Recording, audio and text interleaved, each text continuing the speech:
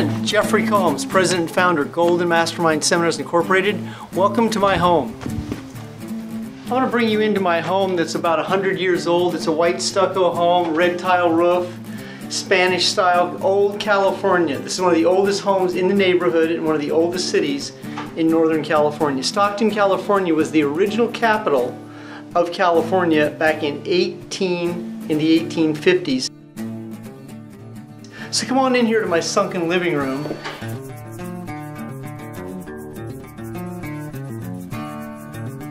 This home is about 100 years old, and if you'll take a look at the ceiling, it has an indented ceiling, and I had a custom painter come out here and do a Italian sky. This is very similar to the painting that you will see in Caesars in Las Vegas. These bookcases are absolutely filled with treasures. Right up here is a Think and Grow Rich from 1946. This is a collection of some of the greatest insight and personal development, self-improvement. Now right here, this chair, the blue chair, is the love seat. This is where I have created many, many great memories, personally coaching and one-on-one mentoring over 9,000 clients. Right here is Alexis Romano and C.G. Siddons, two women who went on to become exceptional entrepreneur business women who are leaders and mentors in network marketing, direct sales, and free enterprise. This is my kitchen that I've been remodeling for the last 15 years. As I travel, I like to pick up a few knickknacks here and there. Here's a collection of shot glasses I've picked up in various and different cities. I'm also an Art Deco collector. I like to collect martini pitchers from the 1920s and 30s. These are my Art Deco collection. And one of my favorite collections that connects me back with my boyhood memories are Heartland plastics. The Heartland plastic figurines came out between 1958 and 1963. This is a very unique French sword.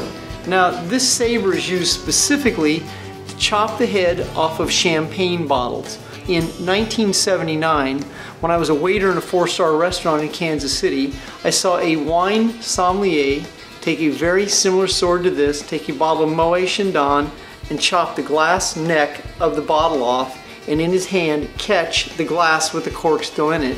And what I'm going to do now is I'm going to get in my TR6, I'm going to go down to my museum where you can see a few more of the automobiles in my collection. Hello. Jeffrey Combs, welcome to my museum. Come on inside, let me show you around. Right here you see a 1966 2+2 Mustang. That right there is a 1987 560 SL Coupe. All of my cars are frame-off restoration. Now right over here, this beauty is a 1962 Corvette, 41,000 original miles. Complete frame-off restoration, and one word describes this car: sweet. This is a 1983 911 SC Porsche, and one of the rarest cars in my collection is a 1973 3.0 CS BMW. Right over here is a collection of some of my swords. These are movie swords. This is from Braveheart. This is from Highlander. And the rest of these swords come from the movie Kingdom of Heaven.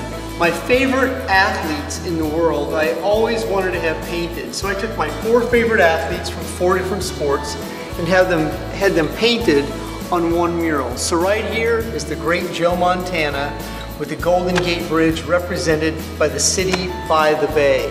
When I was in high school, no one could do it like Pistol Pete Maravich, so in homage to professional basketball, there's my man, Pistol Pete. And no baseball collection would be complete without the great Stan the Man. I grew up in the Midwest, and I am a die-hard St. Louis Cardinal player. And early in my childhood, I had the privilege of meeting and seeing run the great Steve Prefontaine, who was one of the first athletes to wear the Nike brand. This is an original mural made by a local Stockton artist. And this is a mural from a picture of Nice, France in the 1920s.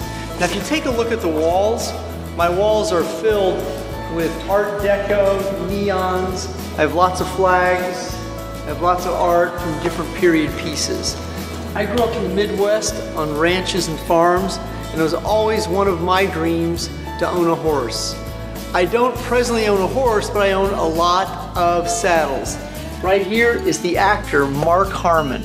Mark typically doesn't sign autographs. I was fortunate enough that Mark did a personal signature for me. Now right here is the great Joe Montana. One of the most unique autographs I have of Joe Montana is this one right up here. That is a piece of wood from the chicken soup game in the Cotton Bowl 1979 when Joe Montana came off the bench with 102 temperature to rally Notre Dame to a come-behind victory from University of Houston at the Cotton Bowl. This is a collection of every Heisman Trophy winner's autograph on an 8x10 from 1935. And the most valuable autograph in that collection is the great Niall Kinnick, who graduated from the University of Iowa in 1939, and Ernie Davis, 1961 Heisman Trophy winner, who died of leukemia at age 22.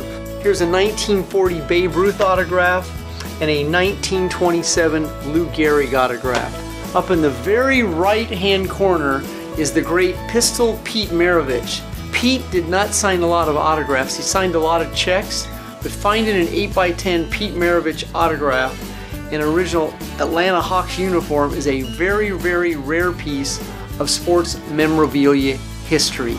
I am definitely willing to pay the price of success to have the pleasure of relaxation. It's been great sharing time with you. Thanks a lot.